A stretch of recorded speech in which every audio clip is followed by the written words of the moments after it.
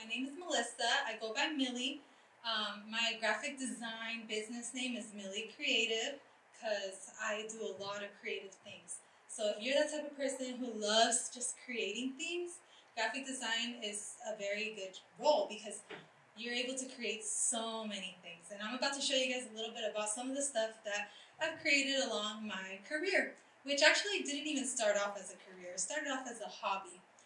And now I've been designing for 10 years, but I've been doing it professionally for 3 years. And what I mean by that is I've been getting paid for 3 years, really good money, doing design. I was able to put myself through college.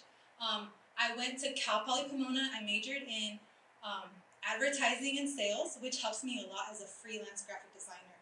I also went to San Bernardino Valley College, where I studied graphic design. I went to Chaffey College, where I got my transfer, where I did my GE so I can get transferred to Cal Poly Pomona. So that's a little bit about my education. Here's a little bit about my experience. I've worked at a digital media agency where we work with a lot. It's kind of like an agency. They give you a lot of clients and they just give you jobs. So they'll give you random jobs.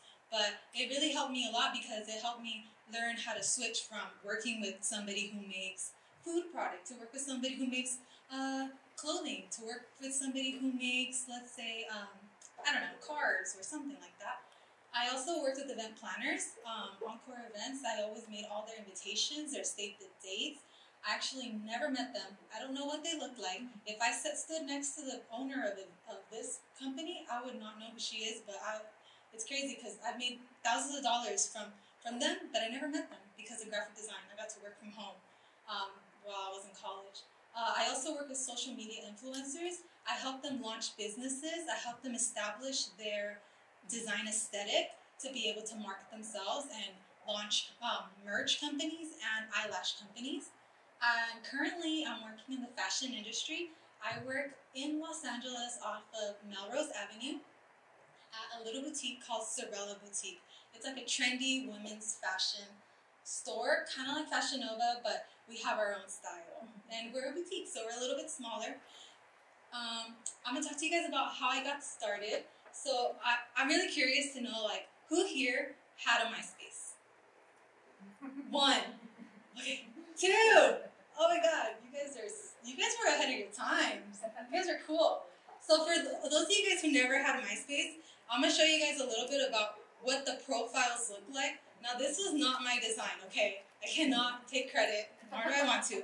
But this is pretty much a MySpace profile. You would have your background. This was like the contact section, and then you had a little place where you could put a little banner. So people would customize them. These were normally just white and blue. And during this time, I had like the coolest MySpace. Not to brag, but my MySpace was pimped out. Like, it was one of the coolest ones. And I loved it. I didn't know what I was doing was design, but I knew that I wanted to have a cool MySpace. And this was actually the first time that I ever got paid to do graphic design. My friends were like, hey, can you do my profile? And then they were like, I'll give you $20. And for me, back then, I was like, $20? Heck yeah. So that was the first time I got paid to do some design work. After that, I started doing invitations for myself and for my friends, and it was really a hobby. So my first interest started with paint. Who remembers paint? Okay, that's when I learned that everything was a pixel. I was like, wow, this is awesome. And then I didn't have the money for Photoshop because back then there was no subscription. You had to like put the money down, and I was only making $20 to make this. I could never afford Photoshop back then. So I found this weird program called Photo Filter, but I literally learned like kind of the basics of like how like to cut, paste, how to delete, stuff like that. And then it wasn't until I was in high school, kind of like you guys, I was like a 11th grader. I took a graphic design class over in Colton High School, and that's when I learned about Photoshop, InDesign, and Illustrator. I learned a little bit about everything, and I loved it. So then I went to Photoshop, I went to Illustrator, and now I just love learning all the Adobe programs. They have so many options for like video, for photos, and this is kind of like my path. Currently, I'm making more video stuff, which I'll show you guys later, okay? But all my foundation, it all got started through these programs. And when it comes to learning, like, when it comes to being a graphic designer, you can never stop learning because there's always a new trend. There's always something new in art. there's always stuff to do. I started learning graphic design in high school, and then I continued it in college, but then it just skyrocketed. I started YouTubing things all the time, and lynda.com is actually a really good resource for very, very, very good like online courses that are actually structured, and I found that those helped me a lot because they flow. YouTube is kind of scattered, but lynda.com was a great place where I actually learned a lot of things from, and I still learn things every day. So let's say you're thinking about doing graphic design, you know how to make some things here and there. I want to talk to you guys about some things that I wish I knew when I was your age, because I think that when it comes to getting clients, it's something that probably wasn't taught to me during my education, and it's just some stuff that I wish I knew, because I could have probably started making money a lot sooner. So I'm just going to give you guys a little bit of tips about how to work with clients, and honestly, this could even be your parents, your brothers, your friends. I'm giving you guys some tips on how to manage it. That way, once you get it down, you can start doing this over and over, and then maybe you can have some side income for you, because I think a side income is always good to have. So tip number one is to always be your own client first. So anytime you get an excuse to like design something, let's say, for me, it was always my birthday. Every time it was my birthday, I was like, oh, I can't wait to make my flyer, my invitation. I'm gonna send it out to all my friends. I would always design it. And in school, let's say it was a boring class that I didn't like I think I had politics or something like that. I had to make a presentation, and I was just like, you know what? I'm gonna make it fun. I'm gonna actually design my presentation and make it cute. And my teachers always were like, they would appreciate the extra work that I put in by designing it and making it look pretty. And I think that's why I got a little higher grades. So be your own client first. Another thing is to share your work online and in person. I have this Instagram that is only for my work, and I have a portfolio that is all for my work. And every time I make something, I post about it. I tell people like, hey, I just made this, or hey, just made this, or wow, I was so thankful to be able to make this for so-and-so. And when you start sharing your work, then people start knowing that, hey, this girl actually is interested in graphic design. They start thinking next time they need graphic design, they might contact you. And I think if you're really serious, you gotta like try to make a name for yourself. For me, I decided that Milli Creative was like my name that I wanted people to know me as, because I really think it's important to just put yourself out there. And hey, apply for jobs. Even if somebody says, oh, I'm looking for a graphic designer, go for it. Just apply for it or stuff like that. Put yourself out there if you want to get that experience. One thing that I would say is like, some of you guys already have portfolios, so I would say if you're going to apply for someone, let's say they're looking for somebody who does vector illustrations, don't send them a portfolio with your business cards on it, unless it has vectors on it. Like, I always customize my portfolio every time I send it for every application. It's special to them, and then they feel like, wow, this person actually really wants this job. And I've actually been very lucky that every portfolio I've sent out, I've gotten a response, and I've gotten a good response, and I've gotten hired many times. So those are some tips on getting clients. Then once you get with clients, it comes to the trickier part, where it's how to work with them. So these are just some tips that I would say if you guys are working with clients. These are my guidelines that I like to follow just to keep things professional, right? So right off the bat, somebody says, hey girl, I need a business card. I'll say, okay. So I start asking questions. So I start to say like, oh, who's this business card for? Oh, it's for my dad's car company. Okay. What does he need? He needs a business card. Oh, and also he needs stickers. Okay. When do you need it by? Oh, I need it by next month. Oh, cool. Yeah, that's possible. And then, why is it that you guys are taking interest in getting these things done? Oh, we want business cards. We're about to open. We're starting to do this. Oh, you guys are opening a new shop. Oh, do you guys also need maybe a banner for outside? Do you guys also need this? So from asking questions, you're able to figure out what do they want and what they could use, and you're able to even upsell. So once you figure out what they need, always establish the deliverables. So then you say, okay, then I'll gladly make you a business card, stickers, and a banner. That way when you deliver everything, they're not like, hey, what happened to the flyers? Then you can go back and say, oh, well, we established the deliverables, and the flyers weren't in there. But you know what? We can start that too. But that way there's no nobody's saying, hey, you forgot something. And another thing is to always set a price that allows for up to 3 revisions. Some people put this in a contract because a lot of people will sometimes have changes, and that's just normal because we're graphic designers.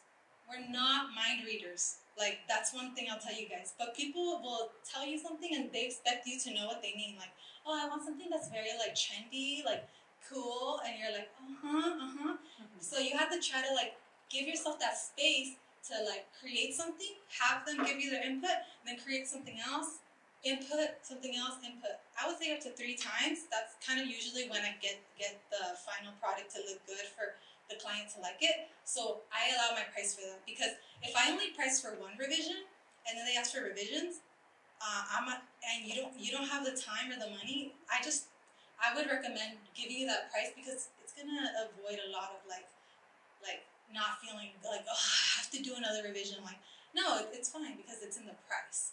So I would just say that, because revisions could be very like touchy times, like when they say, oh, I don't like it, we need to revise it. Don't take it personal because it's already set up in the price, right? Another thing is to set realistic deadlines. So be real with yourself. If you have homework, if midterms are coming up or finals, don't say that you can get it done on that Friday, because let me tell you, like, things are gonna come up. So always be realistic with your deadlines and let them know, like, okay, I actually have some finals coming up, but I will be free after Friday. So give me those 3-5 days after Friday, and I'll have it done by Tuesday. So be realistic with your deadlines. That way they're not nagging at you. That way they're not mad. They don't feel like, hey, like you're late. No, it's like we know their deadlines. And then another thing that I would always say is, don't pick up a pen or paper until you get a deposit. This has happened to me a lot of times where I'll create a logo, I'll create something, and then all of a sudden the customer doesn't want it anymore, and you're left with no money, no nothing, and it's not like there's nothing you can do. So I would just say cover yourself and get that deposit just in case anything happens. You never know. And then some people do contracts. It just depends on the amount for me. Like, if it's something that's really like low price, I won't bother making a contract. But if it's something high price, I'll make a contract just to keep things civil, just to keep things easy. They know I know what I'm gotta do. They know what they gotta do.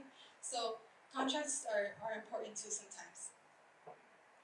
Okay, so on that, so now that we have our guidelines, I kind of want to talk about a very important topic when it comes to graphic design, especially if you're going to be doing this freelance. But I think even at work, like, there'll be sometimes issues, and we need to know how to solve these issues, because as graphic designers, we're not only we're creating a service, but we're also problem solvers. Like, everything that we're doing is solving a problem for a business. So let's say business cards. The problem you're solving is that they want people to have their contact information.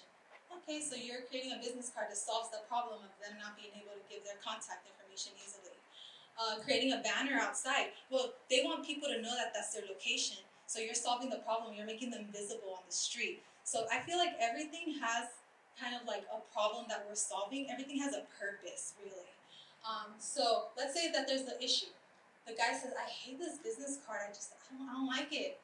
Okay, so these are my 5 steps that I take to not take things personal, but to get down to the issue and be able to solve like why he doesn't like it, and to be able to continue with the process. Because one thing that you don't want to hit a roadblock where you don't get paid no more. Like, you want to continue the process till the end, so they can be happy, you can be happy, and you can get paid your full money. So number 1 is like acknowledge their issue.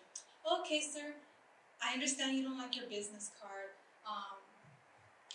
Put yourself in their shoes. Be like, it's the first one. I'm glad you're letting me know that there's an issue with it. Can I ask you some questions to figure out like what's up, what's wrong with it? They'll be like, yeah. And then number 2, like, look for the root of the problem when you're asking the questions. So ask them, like, my favorite question is like, oh, okay, don't say what's wrong, because nothing's wrong. It's just not right for them. So say, oh, what's missing? Or say, what would you like to have seen? Or what can we change to make this better? Why? It's like, well, why do you think that this isn't like hitting the mark? Stuff like that. Those questions really get to the root of the issue. So the guy could say, oh, what's wrong with it is what's missing is it's missing our colors. Like, it's missing red and black, and I want it to be more on our brand. And you know what? I think that the font is too small. I can't read it. I need glasses and I never wear them, so I can't read it. Oh, and say, okay. So then 3, once you figure out the issue, is to propose a solution and a revision. All right, sir, I see that you think the font is a little bit too small. I see that the colors aren't on brand. So what I suggest is that we swatch the exact colors that you've been using on the paint on your walls so we can get that exact color. And I'll make the font bigger. Of course, there'll be less space. So how about we remove your fax machine number, and then we can make the font bigger. Are you okay with that solution?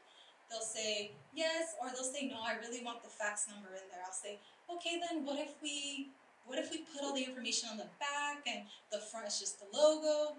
What if you do double-sided printing then? They'll say, oh, okay, actually that works. I like that solution. So once they say yes, the solution works, you're good. You can continue on with the project and you finish and you get paid. And if they say no, you know what, I don't want to do double-sided printing. That's more expensive. Then you start back at number 1. Be like, okay, I understand that it's expensive for you. I understand that budget is an issue. Let's try to figure it out. So ask more questions. And this is just the way I cycle through, because issues will arise, and I find that this is kind of the way that I handle them. All right, so, and then here are my guidelines for finishing projects. So you got through all the issues, you did everything they wanted, now they're happy, they love it. So how do you finish your project? I always like to come in with appreciation, like, hey, thank you so much, working with you has been really great. I appreciate your attention to detail. I appreciate the way you helped me create the best business card ever for, well, I don't know, just appreciate something about them. And then always ask for feedback. Be like, let me know what you think. Something that I say so much. I should probably have a button that like just types it, like, let me know what you think. I always say that because feedback is important. Another thing is I always deliver everything via email to have a paper trail to say, hey, yeah, I sent this to you actually on Tuesday. If you didn't receive it, I can try sending it to you again. Do you have another email? Maybe that one didn't work. But you always want to have a paper trail of emails. And another thing is to keep your files forever. Like forever, seriously. Like, you'll never know when a client might come back and say, hey girl, remember you made my business cards last year? I want more, but this time I want 1,000. This time I want 10,000 because we're doing so great. Be like, oh cool, I don't even have to redesign it. I already have the file in my external hard drive, which is something that I really recommend because computers can break, they can get water on them, something. Always have a backup. And then right at the end, offer more services because that's really where you're going to make your extra money. So ask them kind of like, hey, so now that you have your banners done, is there anything else that you need? I'm pretty sure by now you know a little bit more about them, so try to upsell them. Like, hey, in the future, if you plan on doing any events, I can make flyers for you. Let them know what you do, because you might think that everyone knows what could be done through graphic design, but some people will be like, wow, I never knew that you designed tents for pop-ups. And you're like, yeah, I designed tents for pop-ups. They'll be like, wow, I never knew you did door hangers. Yeah, I designed that too. Just always try to give them like a relatable service. Like, tailor it to them. And hey, you might be able to make more money. And when it comes to freelance, it's really good to do that. And then let's say they're done. They're like, no, I'm good. Always ask kindly, like, okay, thank you so much. I really enjoyed working with you. I hope you enjoyed working with me. If you know anyone who ever needs any graphic design help, I would appreciate it so much if you gave them my contact number. Let them know. Thank you so much. And that's the way that I like to close the project, by leaving the door open for more. Alright, so now that you know how to get clients, you know how to get through issues, you know how to close it while leaving the door open, let's say now you have to think about like, what's your style, what's your niche? Because if you just leave that door open for anyone, you can be living what I lived for a while as a freelancer, where I would get jobs from all over. Like, I would get jobs for smog shops, for fashion, for cupcakes, for so many things. You name it, I've probably designed for it. And it can get hard sometimes because it's a lot of bouncing around. All of a sudden, you're designing really cool cart stuff. That's a certain style. And then you have to switch it to like cute girly cupcakes. It's kind of hard. So let's say you want to find your style. I would recommend to just like think outside of design. So like the world is so big. There's so many things out there that we can do as careers. I think that when you say you want to be a graphic designer, okay, cool. But what else do you like to do outside of design? You have to ask yourself that. And for me, I love makeup. I love fashion a lot. And I also loved like anything girly. Like I'm the girly one in my family. So then I realized, hey, like, what if I designed for like fashion brands? What if I designed for makeup brands and stuff like that? And then I loved that idea because I was like, I love that because that would reflect on my work. And when you reflect on your favorite work, then you start to realize I really love doing apparel. So then you can start looking for those clients. You can start giving yourself attention for that.